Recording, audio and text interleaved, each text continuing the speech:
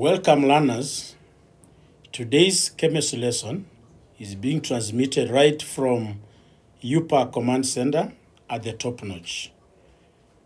The teacher of the day is Martin Bunguswa.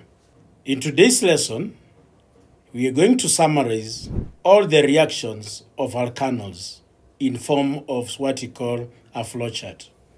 Remember, we've covered the properties of the alkanols, but whenever they are brought in the exam, they are also always matched so that it's presented to you in form of a flowchart.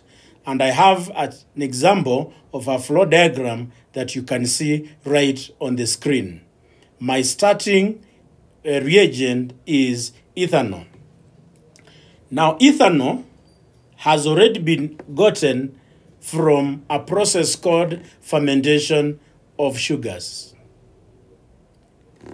During fermentation, the condition was either yeast or temperature of about 40 degrees Celsius. The second process property of alkanol is called combustion. When we ignite an alcohol in sufficient supply of oxygen, it will burn with a blue flame to give us a compound called carbon dioxide and water. And always check the amount of oxygen that has been supplied. If you are told excess oxygen, then the product is carbon dioxide. If you are told limited supply of oxygen, then the product is carbon trioxide. Another property shown on our diagram is towards the right-hand side, and that is called displacement reaction. That when ethanol reacts with a more electropositive metal like sodium or potassium, the product formed is an ethoxide. If I use sodium, I'll get sodium ethoxide. I also want you to know that when you come to the chemical properties of alkanols, mainly we're interested with major products. We could be having other products which are called minor, but we have what we call the major. Like in the displacement reaction, when I add sodium to alcohol, I'm interested mainly with the major product, which is called sodium ethoxide. However, hydrogen may also be produced. Down here, we are adding concentrated sulfuric acid. The name of the process is dehydration, which gives you an alkene. And the dehydrating agents, we are either using concentrated sulfuric 6 acid with a condition temperature of 160 to 180. I can use phosphoric acid, temperature of above 180 degrees Celsius, or I can also use aluminium oxide, which must be heated to temperatures of above 300 degrees Celsius.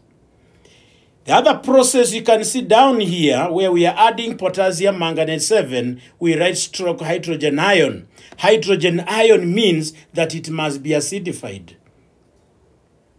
Dichromate 6 stroke hydrogen ion means it must be acidified because the reaction may not take place in another media other than acidic media. And that reaction is referred to as oxidation, and the product is the corresponding alkanoic acid. The other process you can also see on the flowchart is where I'm reacting an alkanol with a carboxylic acid. We said the name of the process is esterification.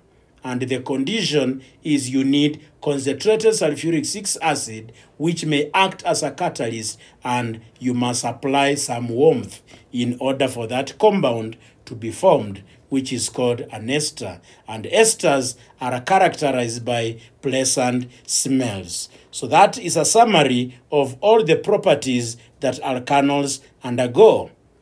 Then, lastly, on alkanols, we summarize by looking at the uses of alkanols. We may use ethanol as an example. One, ethanol as an alkanol, as an example of an alkanol, is used as an antiseptic when used under specified concentration, like to treat wounds. Ethanol is also used as a solvent in the manufacture of such substances as varnishes and also in the preparation of drugs. Ethanol is used as a fuel when blended with gasoline to form a substance called gasohol. And the reason why it's used as a fuel is because whenever it burns, energy is produced. Ethanol is used as an alcoholic beverage or a drink. In fact, all the drinks, most of alcoholic drinks contains ethanol. Remember, alcohol is a social drink, but only becomes a drug if it is misused. Ethanol is also used in the manufacture of synthetic fibers like polyethylene. But under that, the polyethylene is not formed directly from ethanol. However, the ethanol is dehydrated to form ethene. Then the ethene becomes the starting material for the manufacture of polyethylene.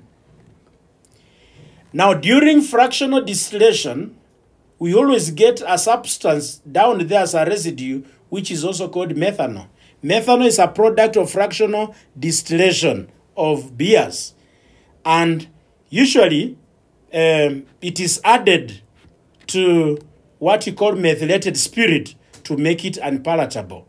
But on its own, methanol is used as a raw material for the manufacture of some certain plastics.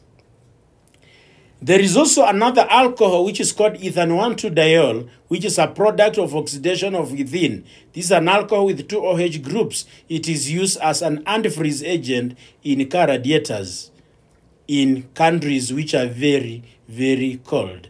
Commonly, it is known as gasohol. Those are some of the uses of alkanols. There could be many others. We have only captured a few that you need to know. So during your own reading, if you come across any other uses of alkanols, do not hesitate to put them on our list. That is all about the topic called alkanols. And if you have any question or reservations, kindly visit our site in order to place your questions and they'll be answered appropriately.